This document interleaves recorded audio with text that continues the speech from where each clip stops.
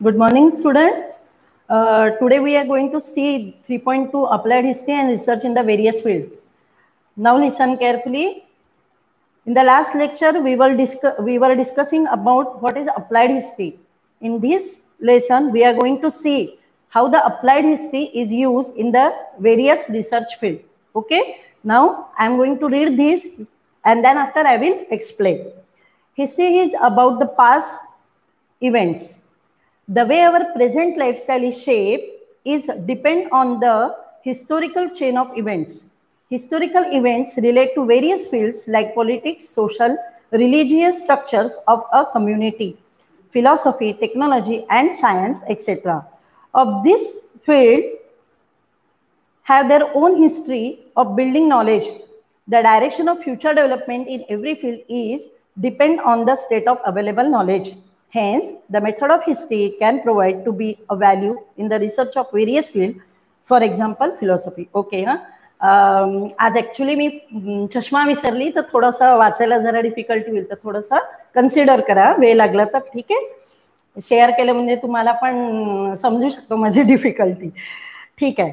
तर बघा, history is about the past event. याच्या आधीपर्यंत आपण काय बघितलं होतं की applied history, why we study the history, what is it's economic value, why some people think that there is no value of history, but in this paragraph we see how researcher use his knowledge of history in the various field, because each and every subject has a history.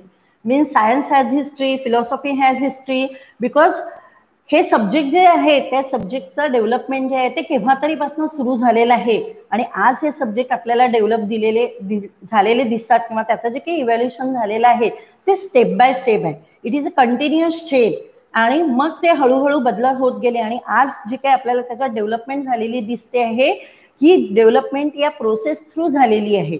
आणि म्हणून जर याच्यामध्ये आपल्याला फ्युचरमध्ये आणखीन काही development करायचं असेल तर आपल्याला तो सब्जेक्ट किंवा तो विषय कशा पद्धतीने डेव्हलप झालेला आहे याचा अभ्यास करणं खूप गरजेचं आहे. It helps you a lot to be make it more develop. त्याला आणखीन डेव्हलप जर करायचं असेल तर त्याला आपल्याला त्याचा इतिहास जर आपण अभ्यास केला, त्या विषयाचा इतिहास जर आपण वाचला किंवा त्याचा इतिहासाचा आपण रिसर्च केला तर आपल्याला त्याला आणखीन इव्हॅल्युएट करता येतं.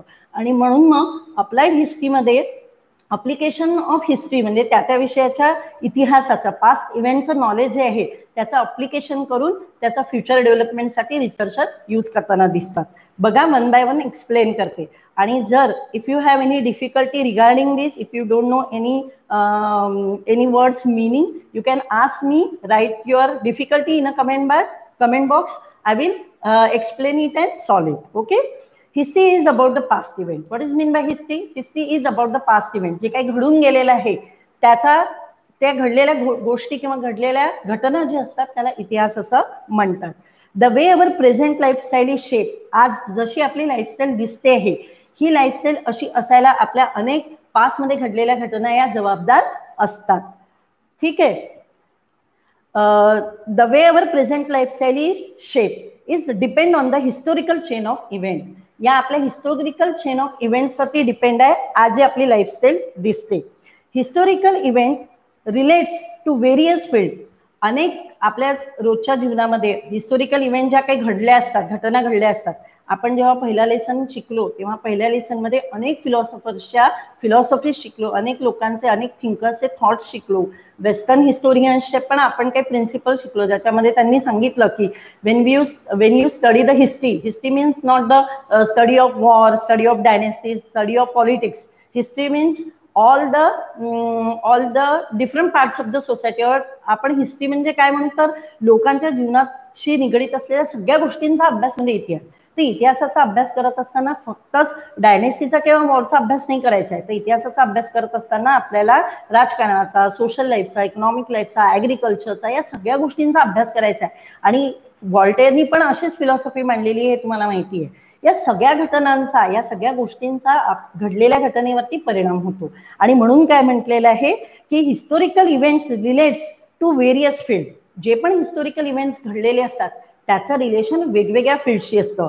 पॉलिटिक्सशी असतं, सोशल लाईफशी असतं, रिलिजियस जे स्ट्रक्चर आहे आपल्या कम्युनिटीचं त्याच्याशी असतं, फिलॉसॉफीशी असतं, टेक्नॉलॉजी आणि सायन्स या सगळ्या गोष्टींचा प्रभाव या ऐतिहासिक घटनेवरती पडत असतो आणि म्हणून या सगळ्या गोष्टींचा अभ्यास आपल्याला करावा लागतो आणि मग या गोष्टींचा अभ्यास केल्यानंतर आपल्याला फ्युचर डेव्हलपमेंट करता त्याचा अभ्यास जो आहे तो फ्युचर डेव्हलपमेंट करता मदत करतो आणि म्हणून रिसर्चर या सगळ्या पास्ट इव्हेंटचा अभ्यास करत असतो.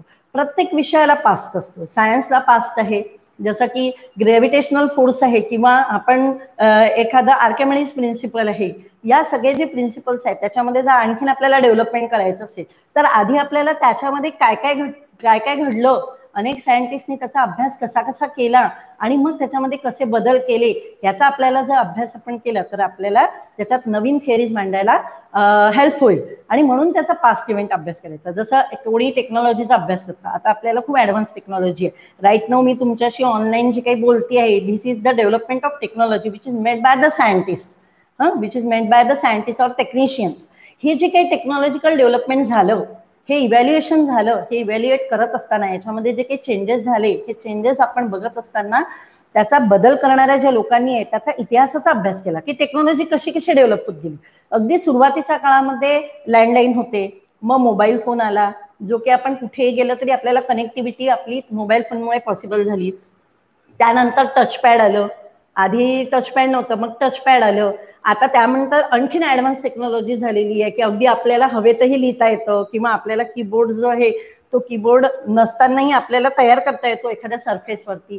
तर दिस इज ॲडव्हान्स टेक्नॉलॉजी. आणि ही ॲडव्हान्स टेक्नॉलॉजी डेव्हलप कशी झाली तर रिसर्चरनी त्याच्या आधीच्या सगळ्या 5 टेक्नॉलॉजीचा कशी डेव्हलपमेंट झाली त्याचा अभ्यास केला आणि मग त्याच थिअरीला बेस बनवून त्याचा फ्युचर जे आहे किंवा नेक्स्ट स्टेप जी आहे ती जनरेट केली, ती डेव्हलप केली आणि मग ती डेव्हलप झाल्यानंतर आज आपल्याला टेक्नॉलॉजी एवढी डेव्हलप दिसते.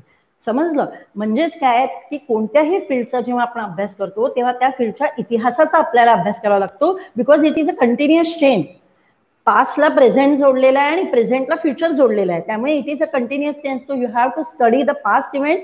It helps you to make your present better and as well as it makes your future bright. तुमचं फ्युचर ब्राईट करायला तुम्हाला मदत मिळत असते आणि म्हणून या पास्ट इव्हेंट या पूर्ण चेनचा आपल्याला अभ्यास करायचा असतो. Okay, now you got it. Okay, the next one, each of these fields have their own history of building knowledge. प्रत्येक सब्जेक्टला आपला स्वतःचा इतिहास आहे आणि तो आपल्याला आपलं नॉलेज जे आहे ते बिल्डअप करायला मदत करत असतो. The direction of future development in every field is depend on the state of available knowledge. म्हणजे त्या फील्डमधलं जे डेव्हलपमेंट आहे ते डेव्हलपमेंट आपल्याजवळ जे अवेलेबल नॉलेज आहे त्या नॉलेजचा उपयोग करून आपण त्या फील्डला डेव्हलप करू शकत असतो.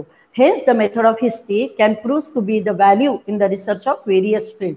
आणि म्हणून त्या सब्जेक्टचा किंवा त्या विषयांचा इतिहासाचा अभ्यास जो आहे तो अभ्यास आपल्याला त्या सब्जेक्टच्या डेव्हलपमेंट करता मदत करत असतो. Okay, I think you can clearly understand this. It is not that much difficult. Now, how the researcher use the knowledge of history in different field? Now we see here. First is a philosophy. The first one is research in the various field. Philosophy. Philosophy means what? Philosophy म्हणजे तत्वज्ञान किंवा philosophy म्हणजे विचारधारा म्हणू आपण. एखादी विचारधारा जी असते त्याला आपण त्या विचारधारेचा उपयोग करून आपण आपल्या डेव्हलपमेंट जे आहे त्या करत असतो, ते तत्व आपण अडॉप्ट करत असतो. That is called philosophy. पहिल्या लेसनमध्ये आपण अशा अनेक फिलॉसॉफर्स बघितले, अनेक हिस्टोरियन्स बघितले आहेत ज्यांनी वेगवेगळ्या फिलॉसॉफीज अडॉप्ट केल्या. लाईक कार्ल मार्क्स हे एक फिलॉसॉफर होते. ही अडॉप्टेड द फिलॉसॉफी. त्यांनी कार्ल मार्क्सची फिलॉसॉफी एक अडॉप्ट केली आणि ती थेरी त्यांनी बनवली. आणि आता अनेक लोक कार्ल मार्क्सची जी फिलॉसॉफी आहे त्याला अडॉप्ट करतात, त्या विचारधारेचा उपयोग करतात आणि त्याचा उपयोग करून आपण फ्युचर डेव्हलपमेंट करतो. So there are so many philosophers आणि त्यांनी जी काही वेगवेगळी फिलॉसॉफी मांडलेली आहे त्या फिलॉसॉफीचा उपयोग आपण फ्युचर डेव्हलपमेंट करता करत असतो आणि म्हणून त्याच्या पास्टचा अभ्यास आपल्याला करावा लागतो. आज जे फिलॉसॉफर आहे ते त्यांची जी फिलॉसॉफी आहे ती वेगवेगळ्या फिलॉसॉफर्सच्या विचारधारेचा अभ्यास करून त्यांनी मग ती नवीन विचारधारा लोकांसमोर मांडलेली आहे. According to time it can be change. वेगवेगळ्या बदलत्या काळानुसार आपल्यासमोर आलेल्या डिफिकल्टीजनुसार आपल्याला आपल्या विचारधारेमध्ये बदल करावा लागतो. परंतु हा बदल करत असताना त्याच्या इतिहासाचा आपण उपयोग करतो. It helps you a lot to find out the solution. Okay, now I am going to read. Listen carefully. The history of philosophy helps in understanding the origin of various ideologies, the intellectual tradition giving rise to those ideologies, and their historical development. Philosophy needs language as a medium of expression. In order to understand the philosophical expression, knowledge of the history of language proves useful. Okay. The history of philosophy helps in understanding the origin of various ideologies. जेव्हा आपण फिलॉसॉफीच्या इतिहासाचा अभ्यास करतो तेव्हा आपल्याला वेगवेगळ्या आयडियोलॉजीज समजायला मदत मिळते. वेगवेगळ्या आयडियोलॉजीज म्हणजे काय? विचारधारा. फिलॉसॉफी म्हणजे तत्वज्ञान आणि आयडियोलॉजी म्हणजे विचारधारा. या विचारधारेतनं तत्वज्ञान डेव्हलप होत असतं. तर जर आपण फिलॉसॉफीचा त्याच्या इतिहासाचा जर अभ्यास केला वेगवेगळ्या, तर आपल्याला त्याची विचारधारा म्हणजे ती विचारधारा कुठून निघाली किंवा तो विचार कुठून आला, तो विचार कसा डेव्हलप व्हायला कोणती गोष्ट कारणीभूत ठरले हे आपल्याला कळेल. जसं मी तुम्हाला कार्ल मार्क्सच्या विचारधारेबद्दल सांगितलं होतं किंवा कार्ल मार्क्सची आयडियोलॉजी सांगितली होती. तुम्ही ती ऑलरेडी शिकलेले आहे म्हणून ते तुम्हाला एक्झाम्पल दिलं तर तुम्ही लवकर रिलेट करू शकाल. कार्ल मार्क्सने काय सांगितलेलं होतं? तर कार्ल मार्क्सचं असं म्हणणं होतं की कोणत्याही म्हणजे जे मीन्स ऑफ प्रोडक्शन आहे ते मीन्स ऑफ प्रोडक्शन हे एका विशिष्ट क्लासपुरता मर्यादित न राहता त्याचं डिस्ट्रीब्युशन हे इक्वली व्हायला पाहिजे. म्हणजे फक्त मीन्स ऑफ प्रोडक्शन प्रोड्युसर्स जवळ न राहता त्याचा उपयोग सर्वांना करता आला पाहिजे. जे प्रोड्युसर आहेत त्यांनाच त्याचं सगळं बेनिफिट न मिळता सामान्य लोकांपर्यंत त्याचा बेनिफिट मिळायला पाहिजे. अशा प्रकारची विचारधारा कार्ल मार्क्सची होती. कम्युनिस्ट आयडियोलॉजीज होती त्यांची. त्याचा जर आपण अभ्यास केला तर आज आपल्याला त्याच्या अभ्यासाचा उपयोग आपल्या अनेक मागण्या पूर्ण करण्याकरता होत असतो. उपयोग त्याचा आपण करत असतो. जसं की आता आणखीन एक उदाहरण सांगते. जसं महात्मा गांधी आहे. फ्रीडम स्ट्रगल करत असताना Mahatma Gandhi truth, non violence आणि त्याच्या ट्रूथ आणि नॉन व्हायलन्स हे दोन जे त्यांच्या आयडियोलॉजीज आहेत त्या त्यांनी अडॉप्ट केलेल्या होत्या. त्यांच्या त्या विचारधारा होत्या आणि या आयडियोलॉजीचा ॲज अ वेपन म्हणून उपयोग करून त्यांनी ब्रिटिशांच्या अगेन्स्ट फाईट केलं.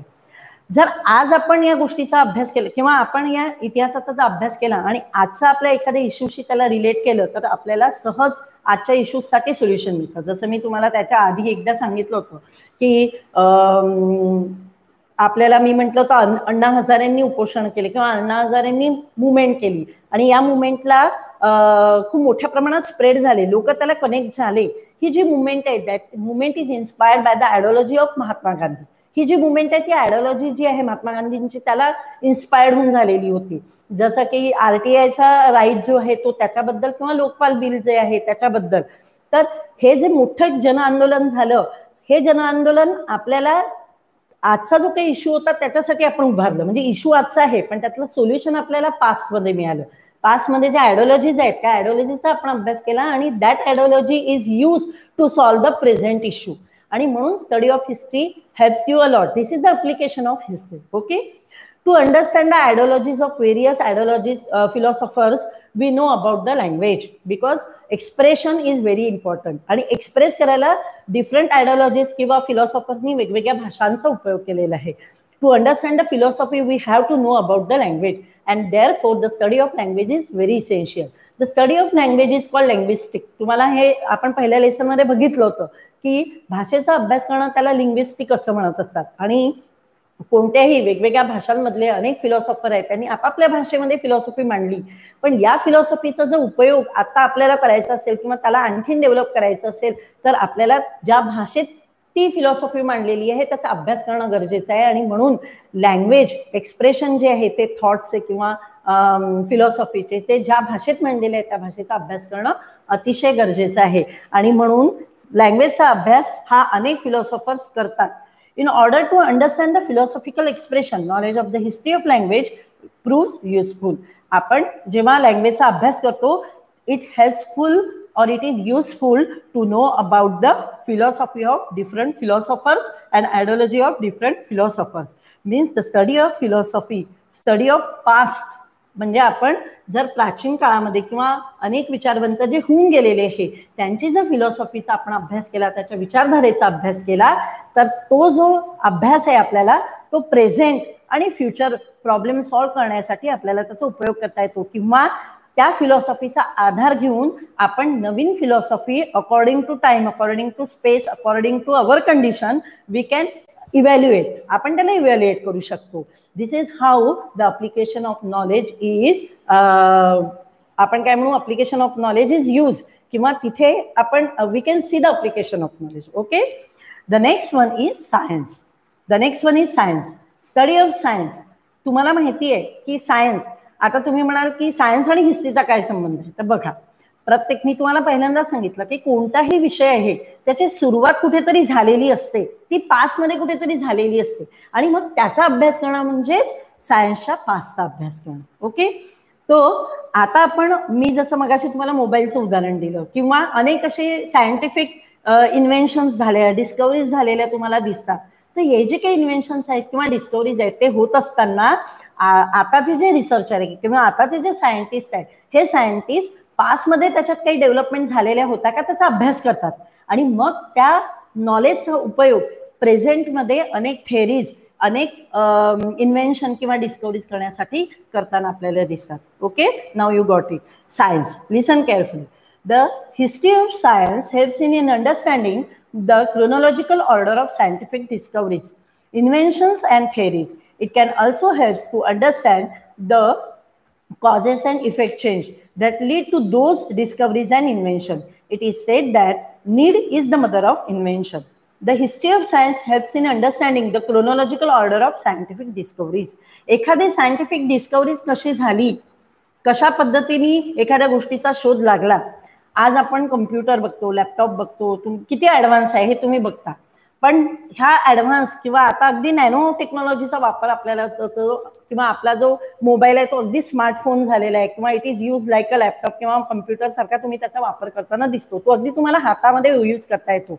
परंतु तुम्ही जर त्याचा आधी अभ्यास केला, किंवा तुम्ही आज जे काही तुम्हाला स्मार्टफोन दिसतात किंवा आज तुम्ही लॅपटॉप जो बघत असता, तो आज जसा दिसतो आहे तसा डेव्हलप होण्यासाठी त्याची जर तुम्ही जी प्रोसेस बघितली असेल, हाऊ इट इज डिस्कवर, किंवा त्याचा डिस्कवरी कशी झाली आणि आज तो इतका स्मार्ट बनला, तो कसा बनला, हे जर तुम्ही अभ्यास करायचा असेल किंवा तुम्हाला पाहायचं असेल, तर ती एक पूर्ण प्रोसेस तुम्हाला बघावी लागेल, किंवा ज्या लोकांनी तो बनवला त्या लोकांनी त्याच्या पूर्ण प्रोसेसचा अभ्यास केला, त्या पूर्ण एका चेनचा अभ्यास केला, आणि मग त्यामध्ये आलेल्या अडचणी, त्याच्यामध्ये डेव्हलपमेंट करत असताना यूज झालेलं नॉलेज, त्याची chronological order, it helps the researchers a lot to make a new discoveries. Naveen discoveries करण्यासाठी त्या सायंटिस्टला, डिस्कवररला मदत मिळत असते. आणि क्रोनॉलॉजीचा अभ्यास हा अतिशय हेल्पफुल असतो. जसा सगळ्यात पहिल्यांदा बनलेलं जे कम्प्युटर आहे ते एका मोठ्या घरा एवढं किंवा एका रूम एवढं प्रचंड मोठं होतं, त्याच्यासाठी खूप सारे कूलर्स वापरण्यात आले होते, खूप साऱ्या ट्यूब, काय म्हणून आपण, वायर्स वापरण्यात आल्या होत्या. म्हणजे तुम्हाला टेक्निकल नॉलेज माझ्यापेक्षा जास्त आहे मला माहिती आहे, त्यामुळे तुम्ही स्वतः समजू शकता की सगळ्यात पहिल्यांदा कम्प्युटरचं रूप किंवा टेक्नॉलॉजी जी आज अगदी छोटी छोटी तुम्हाला दिसते, you can use it at anywhere, पण सुरुवातीला तशी नव्हती. सुरुवातीला एकाच ठिकाणी तुम्हाला बसावं लागत असे, खूप मोठी सिस्टीम होती, त्याला कूल करण्यासाठी पूर्वी एसी लावावं लागायचे, म्हणजे ज्या ठिकाणी कम्प्युटर होतं तिथे एसी लावायचे, कारण टेम्परेचर ते मेंटेन करायचं. आज असं काही नाहीये. 50 डिग्री सेल्सिअसमध्ये पण तुम्ही मोबाईल यूज करू शकता. अगदी पहाडावरही जाता तुम्ही तर तुम्हाला, किंवा खूप मोठ्या जंगलामध्ये जाता तर तुम्हाला नेटवर्क अवेलेबल असतं, तुम्ही सगळं आता इतकं ऍडव्हान्स झालेलं. तर हे ऍडव्हान्स होण्यासाठी किंवा हे जे काही नवीन डिस्कवरीज आहेत हे डिस्कवर करण्यासाठी सायंटिस्टनी त्याच्या क्रोनॉलॉजीचा अभ्यास केला, त्याच्यामध्ये हळूहळू कसं डेव्हलपमेंट झालं ते बघितलं, आणि according to time, according to place, according to recent condition, what ever our needs, आपल्या गरजा काय आहे त्याचा अभ्यास केला, आणि मग त्या टेक्नॉलॉजीला आताच्या गरजेनुसार चेंज करण्याचा प्रयत्न केला, आणि नवनवीन डिस्कवरीज झाल्या. आणि म्हणून म्हटलं की स्टडी ऑफ सायन्स म्हणजे history of science is very essential. Study of chronological order helps a discoverer to invent a new gadget, म्हणजे नवीन गॅझेट डिस्कवर करायला मदत होताना आपल्याला दिसते किंवा मदत होत असते. जर तुम्हाला अडचण असेल, माझं समजत नसेल, एखादी गोष्ट नाही समजू शकत, तर तुम्ही मला कमेंट बॉक्समध्ये अगदी बिना संकोच लिहा की मी हा पाठ समजला नाही, मी तुम्हाला पर्सनली किंवा तुम्हाला जी काही डिफिकल्टी असेल ते सांगेन. ठीक आहे, now listen. The history of science helps in understanding the chronology order of scientific discoveries. आपल्याला सायंटिफिक डिस्कवरीचा जर इतिहास करायचा असेल किंवा इतिहासाचा अभ्यास करायचा असेल तर त्याची क्रोनॉलॉजिकल ऑर्डर जी आहे ती अतिशय आपल्याला मदत करत असते. इन्व्हेन्शन अँड थेरीज म्हणजे फक्त डिस्कवरीजच्या नाही तर इन्व्हेन्शन आणि ज्या काही थेरीज मांडल्या गेलेल्या आहेत त्याच्या पण क्रोनॉलॉजीचा जर आपण अभ्यास केला तर आपल्याला त्याच्या इतिहासाचा सहज अभ्यास होतो आणि तो अभ्यास आपल्याला प्रेझेंट आणि फ्युचरमध्ये डेव्हलपमेंट करता मदत करतो. ठीक आहे. It can also helps to understand the cause and effect chain that lead to those discoveries and invention. It can also helps to understand the cause and effect chain. याचा उपयोग आपल्याला नवीन फक्त डिस्कवरीज किंवा नवीन थेरीज मांडण्यासाठीच होतो असं नाहीये, तर त्याचबरोबर आपल्याला जे काही त्याचे परिणाम आहेत, कॉज आहेत, इफेक्ट्स आहेत त्याचा अभ्यास करायला सुद्धा त्या क्रोनॉलॉजिकल ऑर्डरचा उपयोग होताना आपल्याला दिसतो.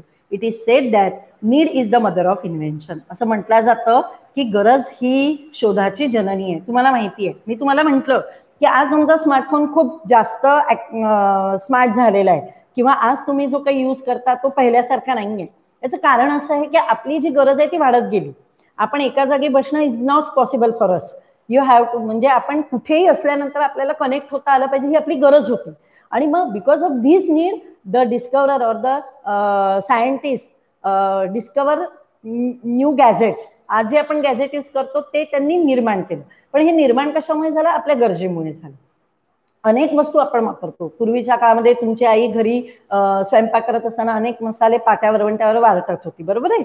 आज तुमची आई मिक्सरवर करते. तर आपल्याला गरज होती, आपल्याला आपलं शारीरिक श्रम कमी करायचं होतं.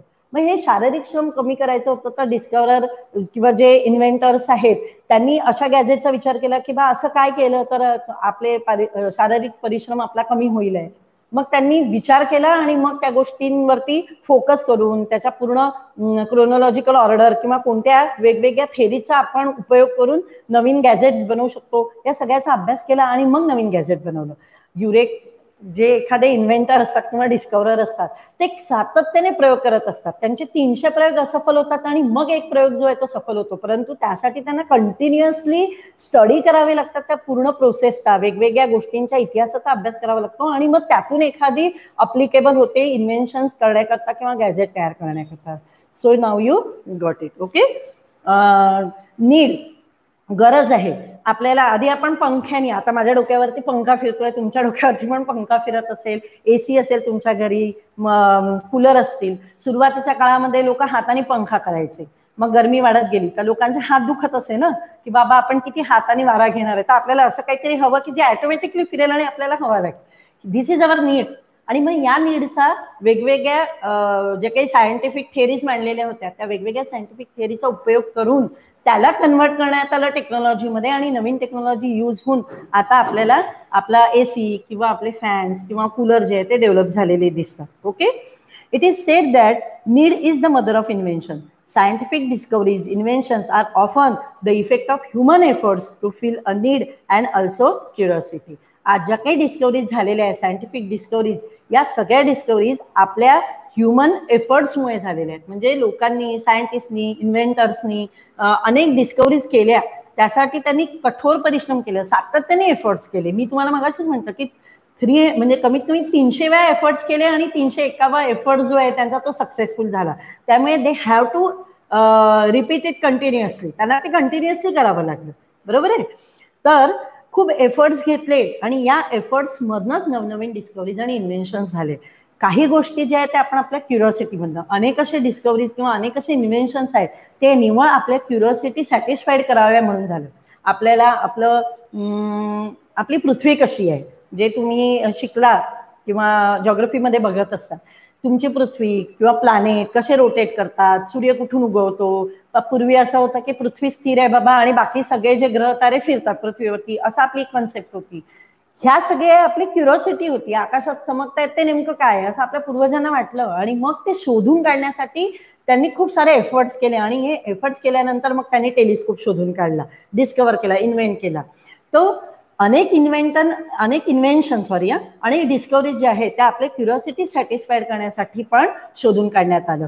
त्यासाठी पण अनेक हिस्ट्री आणि इतिहासाचा अभ्यास केल्यानंतर त्याच्यासाठी आपल्याला उपयोग झाला, म्हणजे त्याचा इतिहासाचा अभ्यास केल्यानंतर मग या डिस्कवरीज आणि इन्व्हेन्शन करायला आपल्याला मदत झाली. हिअर इट इज म्हणजे सायंटिफिक स्टडीज करता, डिस्कवरीज करता आणि इन्व्हेन्शन्स करता application of history is very essential और necessary. This is how history is use. Okay, ना these efforts are based on already available scientific knowledge. हे जे एफर्ट्स आहेत, हे एफर्ट्स अवेलेबल आपल्याजवळ जे नॉलेज आहे, सायंटिफिक नॉलेज आहे, त्या नॉलेजचा उपयोग आपल्याला होताना दिसतो. Knowledge of history of science helps in to understanding the factor that फॅसिलेट a scientific discoveries. आपल्याला सायन्सचं जे नॉलेज आहे त्याचा जो जर आपण त्याचा इतिहासाचा अभ्यास केला तर तो सायन्सचाच इतिहास, तो अभ्यास आपल्याला नवनवीन डिस्कवरीज आणि इन्व्हेन्शन्स करायला मदत करतो. त्याची क्रोनॉलॉजिकल ऑर्डर आपल्याला मदत करते आणि त्या मदतीने अनेक इन्व्हेंटर आणि डिस्कवरर जे आहेत ते नवनवीन डिस्कवरीज, नवनवीन इन्व्हेन्शन्स आणि थेरीज मांडत असतात. Here it is the application of knowledge of history is we can see. Okay, the next one is technology. Okay, now next, please listen carefully. Okay, the history of technology helps in understanding the changes and their cause in the field of agricultural production, commodity production, architecture, engineering, etc. Scientific discoveries and invention and technological advancement are mutually depend on each other. Knowledge of science and technology was very important at every step, from the making of stone tools to agricultural production in the evolution of mankind. Later, the advancement of science promoted the mechanization of production.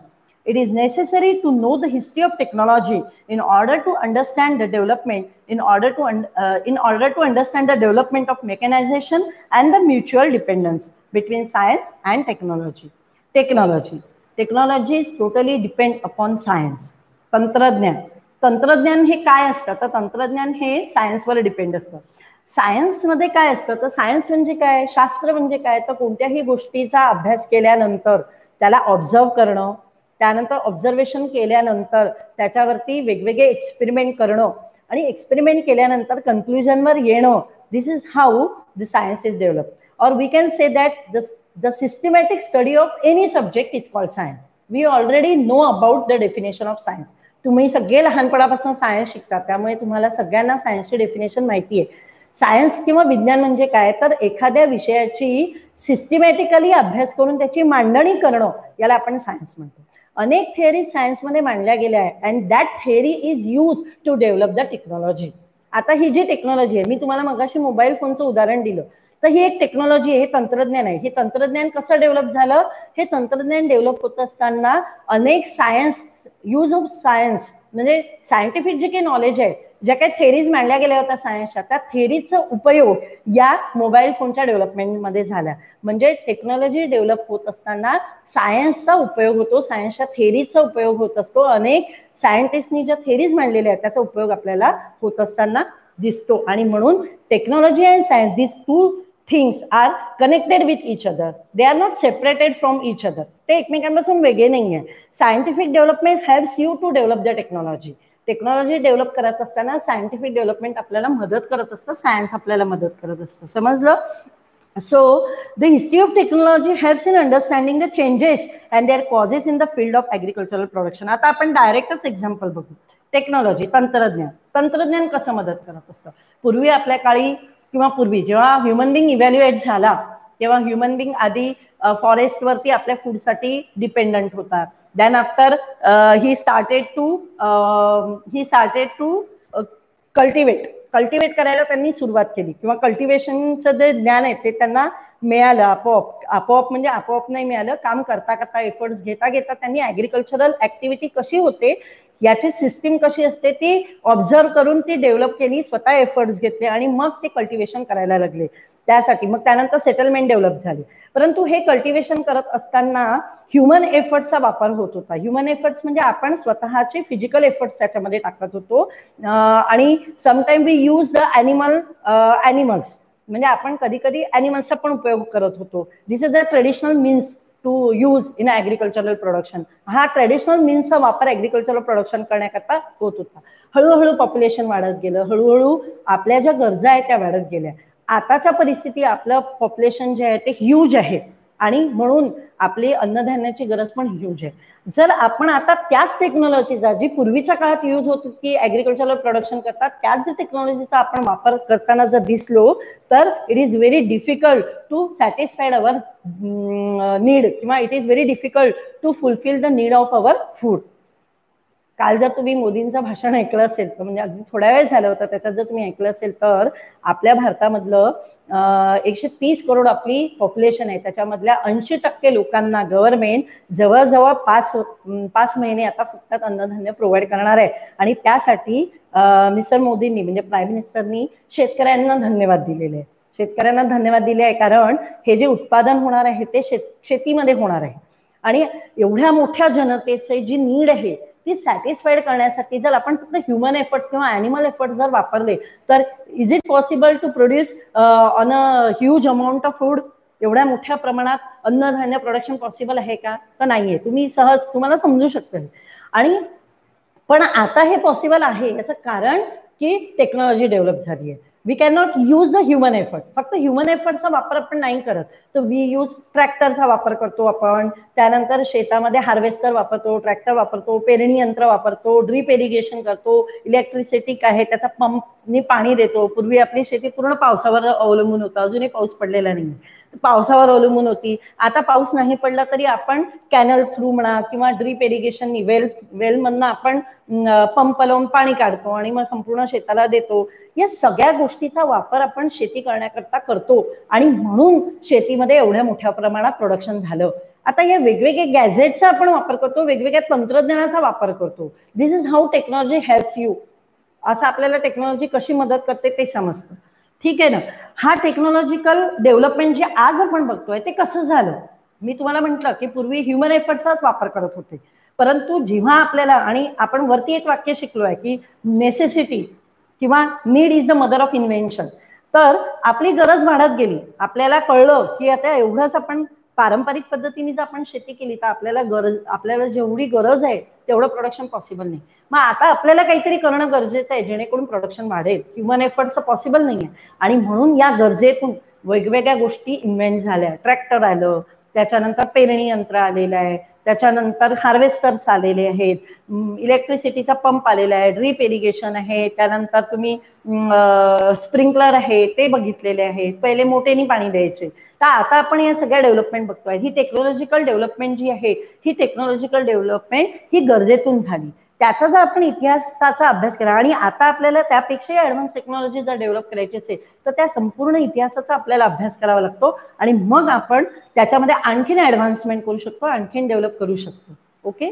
So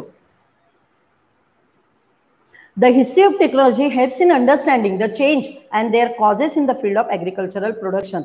आपण टेक्नॉलॉजीचा जर अभ्यास केला, त्याच्या इतिहासाचा अभ्यास केला तर आपल्याला ॲग्रिकल्चरल प्रोडक्शनमध्ये जे झालेले चेंजेस आहेत ते चेंजेस कसे झाले याबद्दल आपल्याला माहिती मिळते. कमोडिटी प्रोडक्शनमध्ये पण कमोडिटी प्रोडक्शन, ॲग्रिकल्चर, इंजिनिअरिंग हे सगळ्या जे घटक आहेत या सगळ्या घटकांमध्ये कसे बदल झाले टेक्नॉलॉजी डेव्हलपमेंटमुळे ते आपल्याला दिसतं. पूर्वीच्या काळामध्ये जर आपल्याला कपडे शिवायचे असतात तर आपण टेलरकडे जायचो. टेलरला म्हणायचो बाबा टेलर म्हणजे माप द्यायचो आणि एक शर्ट शिवून घ्यायचो. बरोबर आहे. ठीक आहे. आज तुम्ही बघता पॉप्युलेशन खूप जास्त आहे. टेलर आपल्याला एवढ्या पॉप्युलेशनला आपल्याला क्लोदिंगची जी काही नीड आहे ती जर सॅटिस्फाईड करत असेल तर आपल्या टेलरला किती काम करावं लागेल. आणि म्हणून मग आपल्याला वी नीड अ टेक्नॉलॉजी. आणि आपल्याला अशी टेक्नॉलॉजी हवी होती की जी टेक्नॉलॉजी आपल्याला एका दिवसात हजारो शर्टांचं प्रोडक्शन करताना दिसेल. टेलर एका दिवसात एक शर्ट बनवेल. समजा एका दिवसात तो खूपच फास्ट असेल किंवा टेक्निकली एक्सपर्ट असेल तर 3-4 शर्ट बनवेल.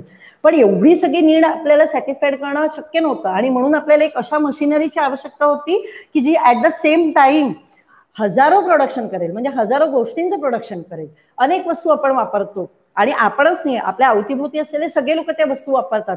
त्यासाठी आपल्याला ह्यूज प्रोडक्शनची गरज असते. या ह्यूज प्रोडक्शनसाठी आपल्याला अशा मशिनरीची गरज होती की जे एवढे मोठे प्रोडक्शन करेल आणि त्यासाठी टेक्नॉलॉजीचा वापर आपल्याला होताना दिसतो. ह्या ज्या मशिनरीज बनवलेल्या आहेत त्या एका दिवसात नाही बनवल्या किंवा एका दिवसात बनवणाऱ्यांनी त्या नाही बनवल्या किंवा उभ्या केल्या. त्यासाठी त्यांनी वेगवेगळ्या टेक्नॉलॉजीच्या हिस्ट्रीचा अभ्यास केला आणि मग त्याला इव्हॅल्युएट करत गेले आणि आज आपल्याला जी दिसते ती इव्हॅल्युएट झालेली मोठी मशीन आपल्याला दिसते. आधी हातमागावरती आपण कापड बनवत होतो, मग आपण त्याच्यानंतर चरखा, हातमाग ह्या गोष्टींचा वापर झाला. मग यान बनवण्यात आलं. मग अजून त्याला ऍडव्हान्स करण्यात आलं. एक छोटीशी त्याला मशीन जोडलेली असेल जी ऑटोमॅटिकली चालेल. मग ह्यूज टेक्सटाईल इंडस्ट्रीज सेटअप झाल्या. खूप मोठ्या इंडस्ट्रीजमध्ये मोठ्या प्रमाणामध्ये कापडांचं प्रोडक्शन झालं. मोठ्या प्रमाणात शर्ट तयार करायला सुरुवात झाली. तर स्टेप बाय स्टेप झालं. आज आपल्याला त्याहीपेक्षा ऍडव्हान्स जर मशिनरी बनवायची असेल तर त्या पूर्ण स्टेप्सचा अभ्यास करावा लागेल. त्याच्यामध्ये आलेले जे काही प्रॉब्लेम आहेत ते मग कसे सॉल्व्ह करत गेलं आणि कसे ऍडव्हान्स मशिनरीज डेव्हलप झाली हे याचा अभ्यास जर आपल्याला केला तर that helps you to develop more advance gadget आपल्याला बनवायला ते आपल्याला मदत करत असतं. आणि म्हणून टेक्नॉलॉजिकल एक्सपर्ट जे आहेत किंवा डिस्कवरर किंवा सायंटिस्ट जे आहे ते त्याच्या इतिहासाचा अभ्यास करतात. So you can easily understand. Commodity production, agriculture आहे, इंजिनिअरिंग आहे, या सगळ्यांमध्ये कशा प्रकारचं डेव्हलपमेंट झालं त्याचा जर इतिहास आपण अभ्यास केला तर त्याच्या इतिहासाचा अभ्यास आपल्याला ऍडव्हान्स टेक्नॉलॉजी डेव्हलप करण्याकरता होत असतो. Scientific discoveries, invention and technical advancement are mutually depend on each other. जे काही सायंटिफिक डिस्कवरीज इन्व्हेन्शन्स होत असतात आणि टेक्नॉलॉजिकल ऍडव्हान्समेंट आहे they are mutually development to each other किंवा advancement R mutually depend on each other. Mutually depend on each other, एकमेकांवरती अवलंबून आहे. मी तुम्हाला आधीच सांगितलं होतं की टेक्नॉलॉजी ही सायन्सवरती अवलंबून आहे. कोणतीही टेक्नॉलॉजी जेव्हा आपण डेव्हलप करत असतो तेव्हा अनेक सायंटिफिक थेअरीचा आपण आधार घेत असतो. आणि म्हणून सायन्स आणि टेक्नॉलॉजीला आपल्याला सेपरेट करत नाही. आणि म्हणून आपण सायन्स आणि टेक्नॉलॉजी असं कंबाईन वाक्य वापरतो, त्याला आपण जॉईन करतो. तर कारण ते म्युच्युअली एकमेकांवरती डिपेंडंट आहेत म्हणून. ठीक आहे, समजलं एवढं? Knowledge of science and technology are very important at every step from making of stone tools to agricultural production. Knowledge of science and technology was very important at every step from the making of stone tool to agricultural production in the evaluation of mankind. जसं human being evaluate होत गेला तसं त्यांनी वापरण्यात येणारी किंवा human being ज्या गोष्टींचा वापर केला त्यामध्ये पण बदल आपल्याला झाला, त्यामध्ये पण इव्हॅल्युएशन आपल्याला दिसलं.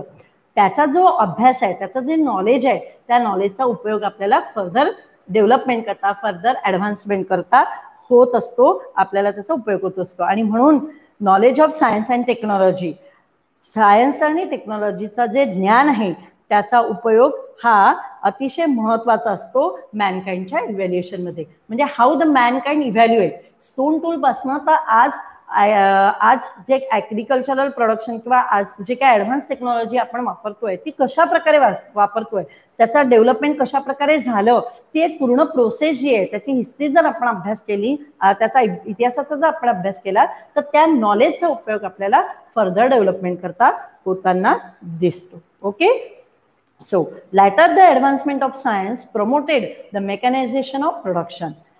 Later the advancement of science promoted the mechanization of production. जे ऍडव्हान्समेंट झालं सायन्समध्ये ते ऍडव्हान्समेंट जे आहे त्यामुळे आपल्याला प्रोडक्शन मध्ये मेकॅनायझेशन आलेलं दिसतं. मी तसं मेकॅनायझेशन प्रोडक्शन मध्ये आलेलं म्हणजे जर आधी ह्युमन एफर्ट्स वापरायचे, म्हणजे आधी टेलर स्वतः एक शर्ट शिवायचा, दॅन आफ्टर मोठमोठ्या मशीन्सचा वापर करण्यात आला होता. म्हणजे प्रोडक्शन मध्ये मेकॅनायझेशनचा कशा पद्धतीने वापर केला हे आपण बघू शकतो. आणि हा ऍडव्हान्समेंट ऑफ सायन्समुळे पॉसिबल झालेला आहे. ठीक आहे, it is necessary to know the history of technology in order to understand the development of mechanisation and mutual dependence between the science and technology. जर आपण या टेक्नॉलॉजीच्या इतिहासाचा आणि सायन्सच्या इतिहासाचा जर आपण अभ्यास केला तर त्याच्या इतिहासाचा अभ्यास आपल्याला त्याच्या आणखीन मेकॅनायझेशनच्या आणखीन डेव्हलपमेंट करता आपल्याला मदत करत असतो. आणि आपल्याला आणखीन हे समजायला मदत करत असतो की how science and technology depend upon each other and how they are helps a Mankind. Human बिंगला तो कशा पद्धतीने मदत करतो हे समजायला आपल्याला मदत करत असतो. म्हणून जे सायन्स आणि टेक्नॉलॉजीचा अभ्यास करणारे असतात त्यांना देखील त्याच्या इतिहासाचा अभ्यास करावा लागतो. त्याच्या इतिहासाचा अभ्यास करणं आणि मग त्याचा यूज त्याच्या फर्दर डेव्हलपमेंट करता करणं, दिस is called the application of history. Okay, so the next is industries and commerce. The fourth one is industries and commerce. Means industries म्हणजे कारखाना आणि कॉमर्सचा अर्थ होतो देवाणघेवाण करणे. कॉमर्स म्हणजे व्यापार, व्यवसाय. आता वस्तूंचं प्रोडक्शन होतं, हे वस्तूंचं प्रोडक्शन तुमच्यापर्यंत येणं किंवा तुमच्यापर्यंत त्या वस्तू पोहोचवणं आणि मग त्यानंतर त्याची खरेदी विक्री होणं, हे जे काही व्यवहार असतात त्याला आपण कॉमर्स म्हणू. व्यवहार किंवा व्यापार म्हणजे कॉमर्स. बघा, the field of mutual science transaction expand with the growth of industries and trade. जसजसा व्यापार वाढला, जसजसा ट्रेड वाढलं, तसतसं आपल्याला the field of mutual social transaction expand with the growth of industries and trade. जसजसा व्यापार वाढला, जसजसा इंडस्ट्रीज डेव्हलप झाल्या, तसतसं म्युच्युअल सोशल ट्रान्झॅक्शन जे आहे ते पण आपल्याला वाढलेलं दिसतं. म्हणजे पूर्वीच्या काळामध्ये खेडे जी होती स्वयंपूर्ण होती, खेड्यातल्या लोकांच्या गरजा त्या तिथल्या तिथले सॅटिस्फाईड होत होत्या, बरोबर आहे. जसजसे सेटलमेंट डेव्हलप झाले, मोठमोठ्या कंट्रीज सेटअप झाल्या, मग पॉप्युलेशन वाढायला लागलं, लोकांच्या गरजा वाढायला लागल्या. या सगळ्या गरजा ज्या आहेत त्या पूर्ण करण्याकरता व्यापार आणि व्यवसाय किंवा उद्योगधंदे पण वाढायला लागले, मोठमोठ्या इंडस्ट्री सेटअप व्हायला लागल्या. प्रोडक्शन केल्यानंतर फक्त प्रोडक्शन करून उपयोग नव्हता ना, त्या प्रोड्यूस झालेल्या वस्तू लोकांपर्यंत पोहोचवायच्या होत्या आणि मग त्या लोकांपर्यंत पोहोचवल्यामुळे किंवा लोकांपर्यंत पोहोचवलं आणि पोहोचवल्यानंतर जे सोशल ट्रान्झॅक्शन आहे ते वाढायला लागलं. दिस is how the society develop. जे ट्रान्झॅक्शन डेव्हलप झालेले आहे ते गरजेतून डेव्हलप झालेले आहे. सायन्स टेक्नॉलॉजी डेव्हलप झाली, त्यामुळे इंडस्ट्रीज डेव्हलप झाल्या, लोकांच्या गरजा डेव्हलप झाल्या आणि या सगळ्या गरजेतून सोशल ट्रान्झॅक्शन जे आहे ते आपल्याला एक्सपांड झालेलं दिसतं. आणि दिस is a mutual process. Mutual process म्हणजे आपोआप झाली, एकमेकांच्या अंडरस्टँडिंगनी झाली. मला गरज आहे म्हणून मी दुकानात जाते आणि एखादी वस्तू विकत घेते. माझी गरज सॅटिस्फाय करण्यासाठी इंडस्ट्री सेटअप करतो आणि त्या वस्तूचं प्रोडक्शन करतो आणि मग ट्रेडद्वारे ती वस्तू आपल्यापर्यंत पोहोचत असते. दिस इज म्युच्युअल अंडरस्टँडिंग. आपली गरज एकमेकांची आपण ओळखून अशा प्रकारची पूर्ण प्रोसेस ती डेव्हलप केलेली आहे. आणि ही प्रोसेस जी डेव्हलप झालेली आहे, ही प्रोसेस डेव्हलप व्हायला त्याच प्रोसेसचा संपूर्ण इतिहास जो आहे त्याचा अभ्यास केल्यानंतर ही प्रोसेस डेव्हलप झाली. बघा, बाजारपेठ डेव्हलप होण्यासाठी ज्या लोकांच्या गरजा असतात त्याचा अभ्यास करावा लागतो, त्याच्या इतिहासाचा अभ्यास करावा लागतो आणि तो अभ्यास केल्यानंतर आपल्याला अकॉर्डिंग टू देअर नेसेसिटीज आपण आपली स्ट्रॅटेजीज ज्या आहेत त्या डेव्हलप करत असतो. परंतु त्याच्यासाठी आपल्याला त्याचा अभ्यास करावा लागतो, मार्केटचा अभ्यास करावा लागतो आणि मग आपल्याला आपल्या प्रोडक्शन किंवा आपल्या ज्या डेव्हलपमेंट आहेत, आपण इंडस्ट्रीज जो डेव्हलप करत असतो ते आपण करत असतो. दिस इज एक म्युच्युअल काय म्हणू आपण त्याला अंडरस्टँडिंग. हे एक म्युच्युअल अंडरस्टँडिंग असतं, ती ओळखावी लागते. प्रत्यक्षात कोणी जाऊन सांगत नाही, पण अशा प्रकारे जे म्युच्युअल अंडरस्टँडिंग आहे यामुळे सोशल ट्रान्झॅक्शन जे आहे त्याला एक्सपांड व्हायला मदत मिळते. ठीक आहे, बघा वन बाय वन मी सांगते म्हणजे ती कन्सेप्ट मला आणखीन चांगली समजेल. May be Ashwin Mehre, I am not understanding. What is your problem, beta? These efforts are means which paragraph do you want to repeat?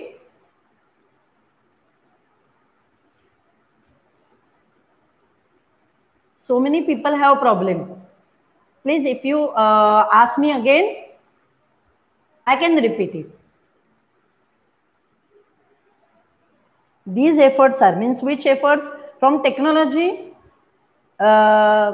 टेक्नॉलॉजीचा जो पॅराग्राफ आहे तिथून का बेटा?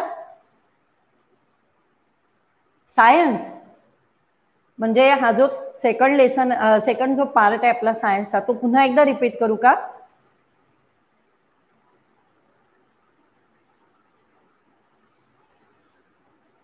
ओके, मी एकदा पुन्हा रिपीट करते, तुम्ही नीट ऐका. सायन्स बघा, if you have a problem you can ask me clearly so I can easily solve your problem.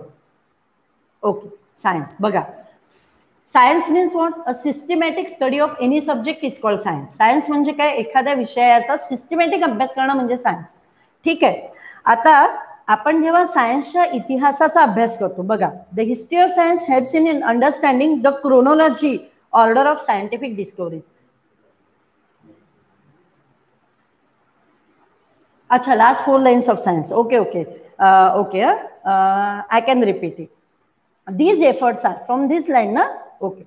These efforts are based on actually available scientific knowledge.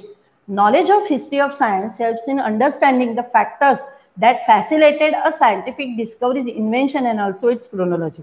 बघा मी तुम्हाला मगाशी सांगितलं होतं की सायंटिफिक डिस्कवरीज आणि इन्व्हेन्शन्स जे असतात ते ह्युमन एफर्ट्सवरती डिपेंड असतात. आता ह्युमन एफर्ट्सवरती डिपेंड असतात म्हणजे आपल्या ज्या काही गरजा आहेत त्या गरजा सॅटिस्फाईड करण्यासाठी आपल्याला प्रयत्न करावे लागतात आणि या वेगवेगळ्या प्रयत्नांमधनं अनेक सायंटिफिक डिस्कवरीज आणि इन्व्हेन्शन्स होत असतात. These efforts R based on already available scientific knowledge. हे जे प्रयत्न आपण करत असतो हे प्रयत्न करत असताना आपल्याजवळ आधी काय नॉलेज आहे, आधी काय नॉलेज आहे म्हणजे उपलब्ध ज्ञान जे आहे त्या उपलब्ध ज्ञानाचा उपयोग आपण वेगवेगळ्या इन्व्हेन्शन आणि डिस्कवरीज करता करत असतो. These efforts R based on already available scientific knowledge. Knowledge of history of science helps in understanding the factors that facilitated a scientific discoveries, invention and also its chronology. बघा मी तुम्हाला पूर्ण व्यवस्थित सांगते म्हणजे मग तुम्हाला समजेल. It is said that need is the mother of invention. Scientific discoveries and invention are often the efforts of human effort to fulfill a need and also curiosity. आपल्याला ज्या गरजा असतात त्या गरजेमधनं अनेक वस्तूंच्या इन्व्हेन्शन्स आणि डिस्कवरीज होत असतात. या इन्व्हेन्शन आणि डिस्कवरीज करण्याकरता सायंटिस्ट जे आहेत किंवा जे डिस्कवरर आहेत, जे इन्व्हेंटर्स आहेत ते खूप जास्त एफर्ट्स घेत असतात.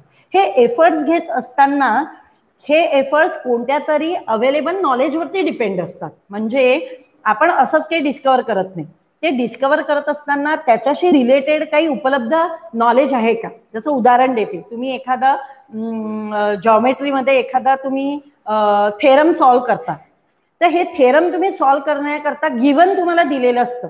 Something is given to you and you have to use that given knowledge. ते गिवन नॉलेज तुम्ही वापरता आणि मग you can use that given knowledge to solve the theorem. तो थेरम सॉल्व्ह करण्याकरता त्या गिवन नॉलेजचा तुम्ही उपयोग करत असता. बरोबर आहे की नाही. समजा तुम्ही पायथागोरस थेरम सॉल्व्ह करतात आहे, त्याच्यामध्ये मग तुम्हाला गिवन नॉलेज असतात. दोन साईड दिलेली असते, हायपोटेनियस काढायची असते किंवा हायपोटेनियस माहिती असते, साईड तुम्हाला काढायच्या असतात. मग त्याच्यासाठी काहीतरी गिवन दिलेलं असतं आणि त्या गिवन नॉलेजचा तुम्ही उपयोग करून तो थेरम सॉल्व्ह करतात. तसंच जेव्हा सायंटिफिक इन्व्हेंटर किंवा काय म्हणू आपण त्याला सायंटिस्ट एखादी गोष्ट इन्व्हेंट करत असतो, तेव्हा इन्व्हेंट करत असताना किंवा एखादी गोष्ट डिस्कवर करत असतो तेव्हा त्या संबंधात काही नॉलेज आहे का उपलब्ध, ते नॉलेज, त्या नॉलेजचा तो अभ्यास करतो आणि त्या नॉलेजचं युटिलायझेशन नवीन थिअरीज, नवीन इन्व्हेन्शन, नवीन डिस्कवरीज करण्याकरता करत असतो. त्यासाठी तो एफर्ट घेत असतो. Now you got it. These efforts are based on already available scientific knowledge. हे जे एफर्ट्स असतात ते आधीच्या जे काही सायंटिफिक नॉलेज आहे आपल्याला त्या सायंटिफिक नॉलेजचा उपयोग करून मग हे एफर्ट्स त्यावरती घेतले जातात. Knowledge of history of science helps in understanding the factors that फॅसिलेट a scientific discoveries. Knowledge of history of science म्हणजे जे विज्ञानाचा किंवा जे सायन्स आहे त्याचा जो इतिहास आहे, तो जो इतिहास असतो तो आपल्याला वेगवेगळे फॅक्टर्स समजून घ्यायला मदत करतो आणि हे फॅक्टर्स मग आपल्याला नवनवीन डिस्कवरीज करण्याकरता फॅसिलेट करत असतो. फॅसिलेट करत असतो म्हणजे आपल्याला प्रोत्साहन देत असतो किंवा आपल्याला त्याचा उपयोग होत असतो. फॅसिलेटचा अर्थ सरळ उपयोग करा, उपयोग असा घ्या. तो आपल्याला उपयोगी पडत असतो आणि मग ते इन्व्हेंटर त्या नॉलेज, उपलब्ध नॉलेजचा उपयोग करून नवनवीन गोष्टी इन्व्हेंट करत असतात. Okay. Invention and also it's chronology म्हणजे फक्त सायंटिफिक डिस्कवरीज इन्व्हेंट करायला ते जे नॉलेज आहे ते फॅसिलेट करत नाही, तर ॲज वेल ॲज म्हणजे त्याचे फक्त इतिहासच आपल्याला उपयोगी येत नाही, तर त्याची क्रोनॉलॉजिकल ऑर्डर जी असते ती देखील सायंटिस्टला नवनवीन इन्व्हेन्शन किंवा डिस्कवरीज तयार करायला मदत करत असतात. Okay okay, everybody got it. Okay, now someone had problem. Okay, Jyotiraditya means what is commodity production? Okay, commodity production. Commodity means the thing which is used to satisfy our needs. Commodity म्हणजे वस्तू ज्याचा उपयोग आपण आपल्या गरजा satisfied करण्याकरता करतो. जसं की तुम्ही तुमच्या घरामध्ये खूप साऱ्या गोष्टी उपयोग करत असता. तुम्ही युटेन्सिल्सचा वापर करता. अन्नधन म्हणजे तुमच्या घरी तुमचे स्वयंपाक करत असते तर अनेक साहित्याचा वापर करत असते. तुम्ही आता अनेक वस्तूंचा उपयोग करता. अभ्यास करत असताना तुम्हाला दप्तर लागतं, तुम्हाला पेन पेन्सिल लागते, तुम्हाला पुस्तकं लागत असतात, तुम्हाला लॅपटॉप लागतो किंवा मोबाईल लागतो. दिस इज कमोडिटी. कमोडिटी म्हणजे वस्तू, आणि या वस्तूंचं production means commodity production. Now you got it? Okay. If you can't understand it, I will repeat it again. Okay. Today's time is over. Okay. Now listen. Within a few minutes, I will explain it. Okay. The field of mutual social transaction expand with the growth of industries and trade. It also promote continuous development of the network of cultural interaction. It is an integral part of the industries and commercial management. Now listen carefully. The field of mutual social transaction expand with the growth of industries and trade. आपलं industries आणि trade सुरू होतं. तर industries आणि trade यांच्या develop होण्यासाठी mutual social transaction हे अतिशय गरजेचं असतं. जसजसं इंडस्ट्रीज आणि ट्रेड एक्सपांड होते तर म्युच्युअल सोशल ट्रान्झॅक्शन देखील एक्सपांड होतं. आता म्युच्युअल सोशल ट्रान्झॅक्शन म्हणजे काय? म्युच्युअल मीन्स एकमेकांना समजून. म्युच्युअल अंडरस्टँडिंग असते ना. आपण म्हणतो की आमच्यामध्ये म्युच्युअल अंडरस्टँडिंग आहे, म्हणजे आपोआप येणारं अंडरस्टँडिंग. आपल्याला कोणी बॉदर करत नाही पण एखाद्याचं म्हणणं आपल्याला सहज समजून जातं आणि मग आपण त्याला ऍग्री होतो. That is called mutual understanding. तर मी तुम्हाला म्हटलं होतं की आपल्या इथे मार्केट किंवा आपल्या इथे इकॉनॉमी खूप डेव्हलप झालेली आहे किंवा ट्रान्झॅक्शन डेव्हलप होतात आणि प्रोड्युसर प्रोडक्शन करत असतात. प्रोड्युसर वेगवेगळ्या गोष्टींचं जेव्हा प्रोडक्शन करत असतो तेव्हा असं प्रोडक्शन करत असताना कंझ्युमर आणि प्रोडक्शनमध्ये म्युच्युअल अंडरस्टँडिंग असते, म्युच्युअल डिपेंडन्स असतं किंवा म्युच्युअल ट्रान्झॅक्शन असतं त्यांच्यामधलं. म्हणजे ग्राहकांना कोणकोणत्या गोष्टींची आवश्यकता पडू शकते आणि कोणत्या कोणत्या गोष्टींची आवश्यकता आहे याचा अभ्यास करून म्युच्युअली, म्हणजे ग्राहक काही प्रोड्युसरला जाऊन सांगत नाही. आता तुम्ही अंबानीकडे जाऊन सांगता का की बाबा अरे मला या गोष्टींची गरज आहे आणि आता तू या वस्तू प्रोड्यूस कर, असं नाही सांगावं लागत. ते that is called mutual understanding. तर हे म्युच्युअल अंडरस्टँडिंग आहे ते आपोआपच डेव्हलप होत असतं बाय स्टडिंग द सोसायटी. सोसायटीला अभ्यास करून, सोसायटीचा अभ्यास करून, त्यांच्या गरजांचा अभ्यास करून, त्याच्या इतिहासाचा अभ्यास करून प्रोड्युसरला हे समजू शकतं की याच्यानंतर ग्राहकाला कशाची गरज पडू शकेल आणि मग ग्राहकाला ज्या वस्तूंची गरज पडेल त्याच वस्तूंचं प्रोडक्शन हे प्रोड्युसर करत असतात. आता तुम्ही बघा, आता पावसाळा येईल. पावसाळा आल्यानंतर ग्राहकाला कोणत्या वस्तूची गरज पडेल तर छत्रीची, रेनकोटची, गमबूटची गरज पडेल. आता स्वेटरची गरज पडणार नाही. प्रोड्युसर काय प्रोड्यूस करेल? छत्र्या प्रोड्यूस करेल, रेनकोट प्रोड्यूस करेल, गमबूट प्रोड्यूस करेल. दिस इज म्युच्युअल अंडरस्टँडिंग.